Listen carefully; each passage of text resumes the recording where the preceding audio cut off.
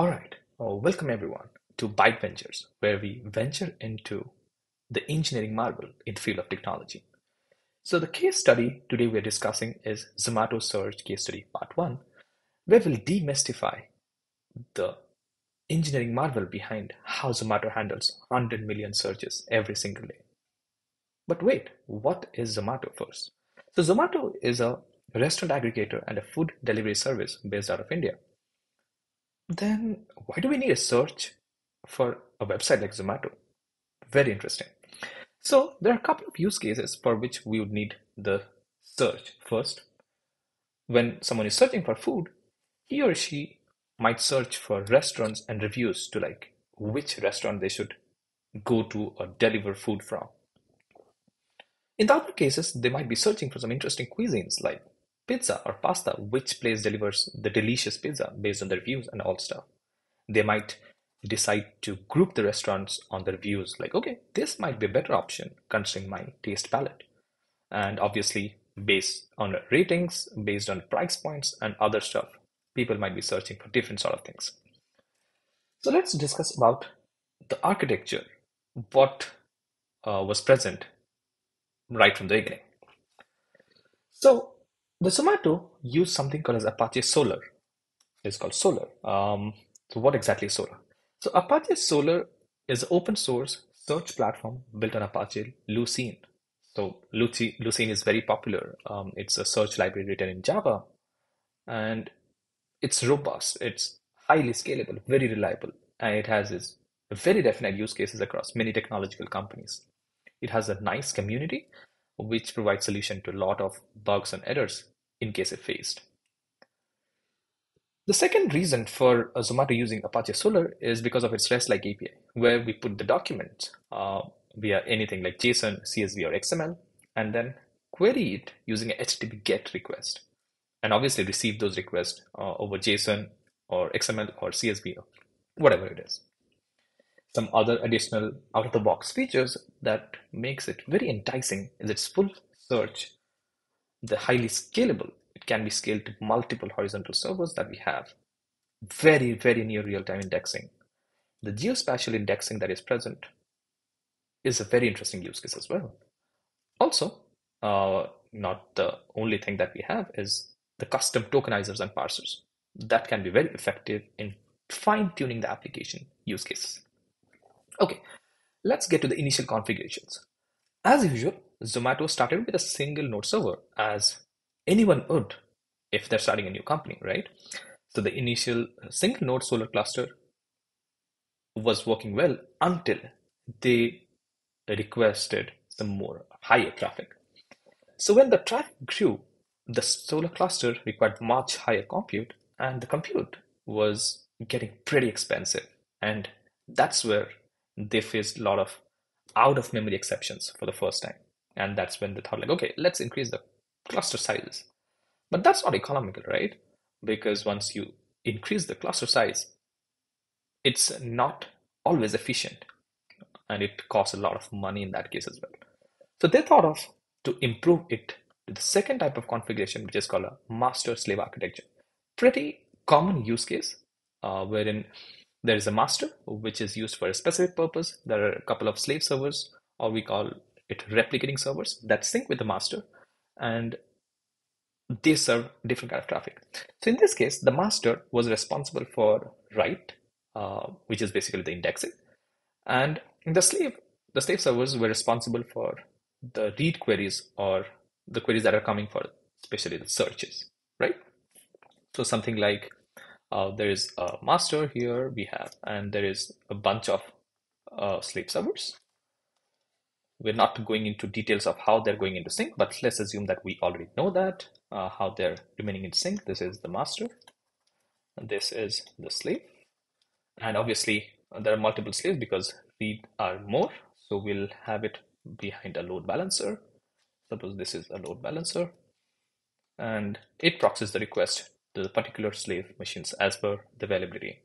So the write request comes to this, and the read request comes to the load balancer, and it goes through the proxy to the right slave machines that we have, and they turn in sync.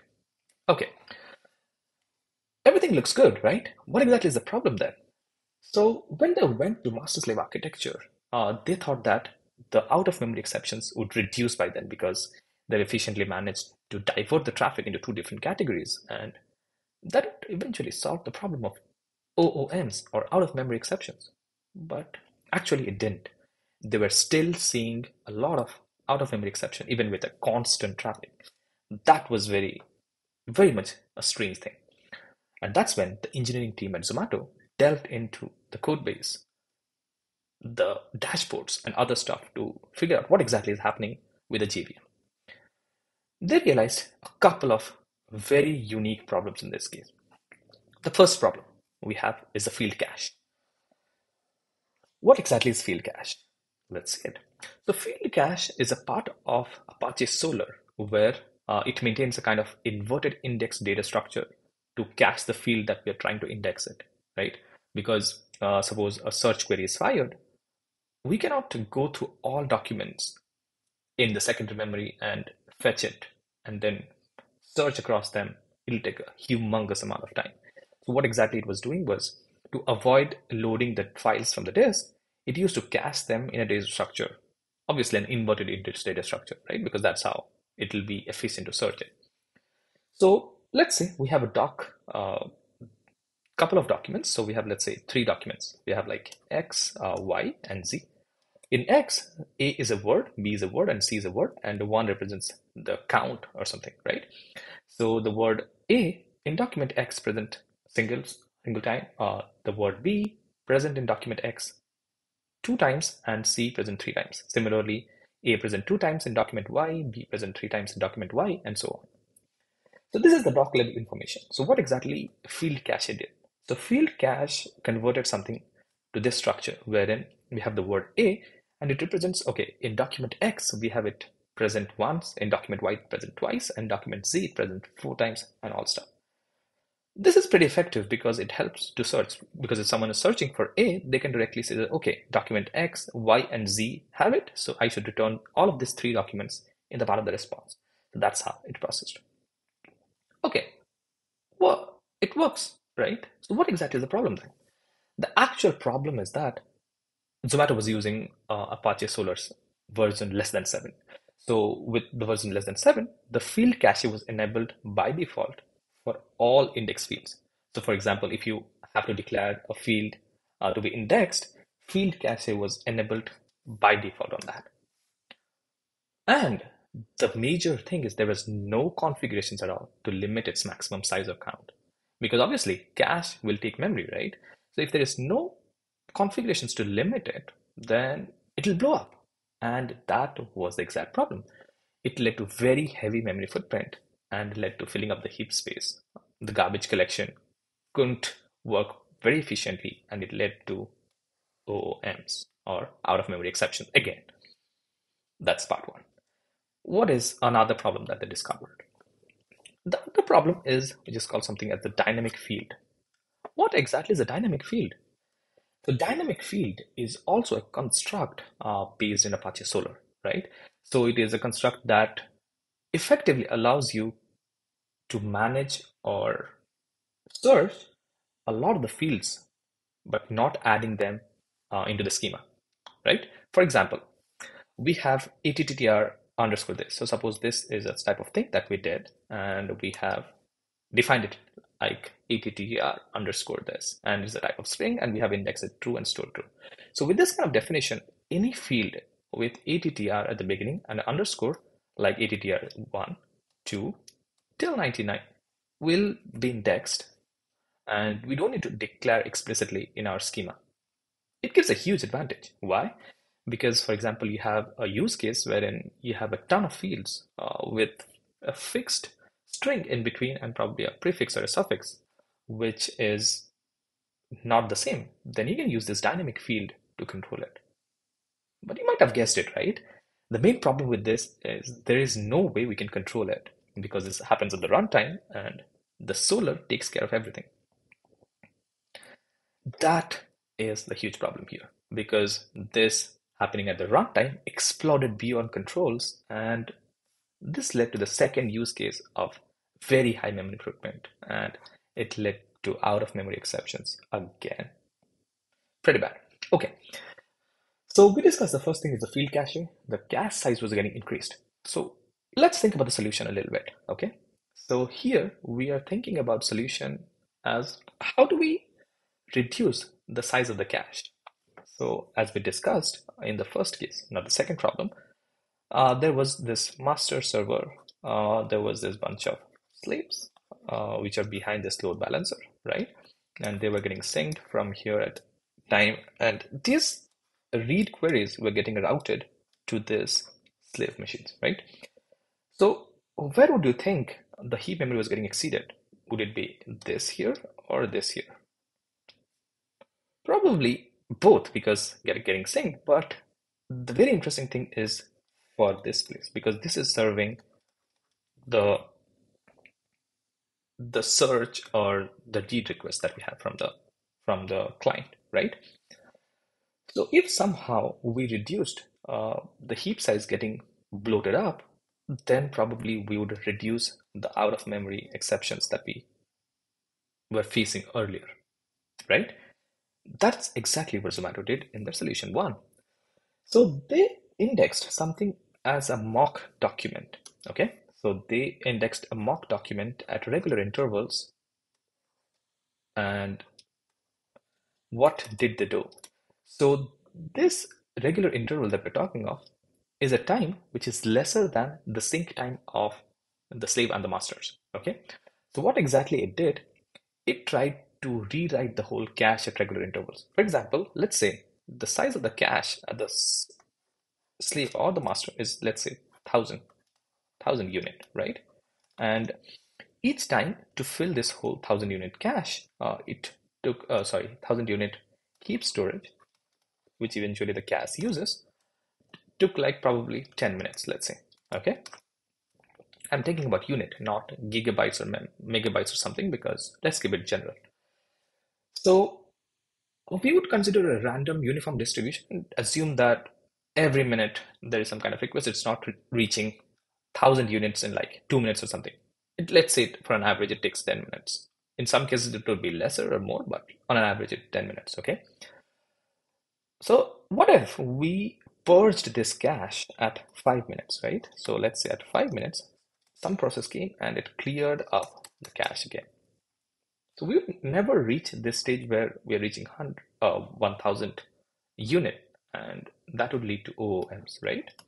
So what it effectively meant was if at time where the heap storage is not filled, if you're trying to purge the cache, then our problem is solved. And that's what exactly this mock document did. This mock document wrote this here, and when the slaves tried to sync, so this is, let's say, master, okay? Let's complete it. So we have this document coming here, then it is getting synced to slave. And every 5 minutes, let's say this is 5 minutes, and the cache filling time is, let's say, 10 minutes. Okay, so this 5 minutes, this master is getting synced to the slave here, and the slave's cache is getting purged every 5 minutes, and that solved the OOM. But you see, there's another problem that is introduced. So what if there is a request that comes in? So this is the load balancer we have here. So suppose there's a request coming in, and it requested for exact same information that we just purged last minute. What would happen? The cache warming would happen, right? That means those things would need to be cached again. The field cache need to be rebuilt, and then only the search will be powered. You see, this will take a lot more time and has throttled the whole system, because now that this is bottlenecked, the response time takes a hit. We'd not be able to do a lot of things by then. That was a huge problem. So Zomato needs to think of something which is better. And that's how the second solution is, using doc values. So what exactly is doc values, right?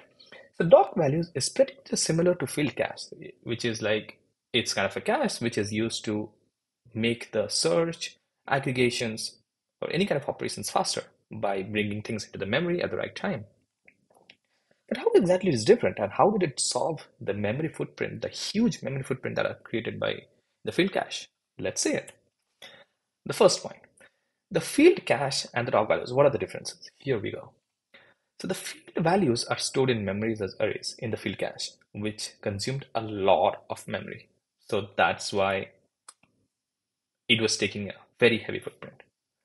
Whereas in doc values, it kind of got a columnar data structure where storing field in a very compact structure that would reduce the time or the space rather that it took for storing the whole data.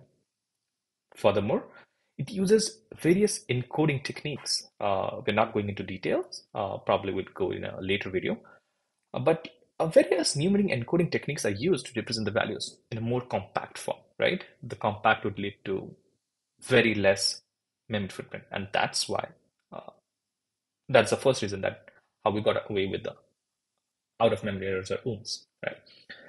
Secondly, field cache was doing eager load on to the memory for every single field. That is a huge thing because sometimes it would happen that we are not requesting such a search on a certain kind of criteria, and the field cache would have taken into memory, which is kind of a waste, right? The doc values is very efficient in that. So it kind of lazy loads the field on demand, which are required for the operations like sorting or for setting or any stuff like that. So this led to very efficient memory consumption as well. Third, and the most important thing, is the JVM heap. So field caches uses JVM heap to store the field values. What exactly is JVM heap? So when we're talking about a Java program, because the main infrastructure is the main code base is in Java. So, and this Solr is also powered. It's also a Java library built on the top of Java library, which is Apache Solr. So it kind of use JVM internally to some extent, right? So the field cache use the JVM heap memory. So whenever we run a program, it creates a whole program layout and it takes out certain parts of the main memory into JVM's memory. And whenever we allocate new resources, it consumes from that memory, which we set at minus XMS, minus XMX, and all stuff to set what is the maximum heap size and all we are taking into consideration, right? So the field cache was taking the JVM heap memory to store these field values. So if the cache size exceeded, obviously we would lead or we would see rather the ohms in this case. But doc values very intelligently leveraged memory mapped files. So in this case, the memory map files use the virtual memory of the process. And this is managed by OS, which is much more efficient, much more effective. And that led to reducing the footprint to a lot lesser extent in this time. So we saw how those two problems, or ideally a single problem of out-of-memory exceptions, were handled using very interesting doc values thing. I think from Apache Solr 7 onwards, doc values is something which is getting defaulted instead of field cache, and they're solving it. So that's all. That's all for this video, guys. And I hope you liked the video. In the second part of the video, we'll come across how Zomato scaled the doc values and the dynamic field, especially how they took care of having the dynamic field not blowing up. So that's all for today, guys. Thank you and have a nice day. See you in the next one.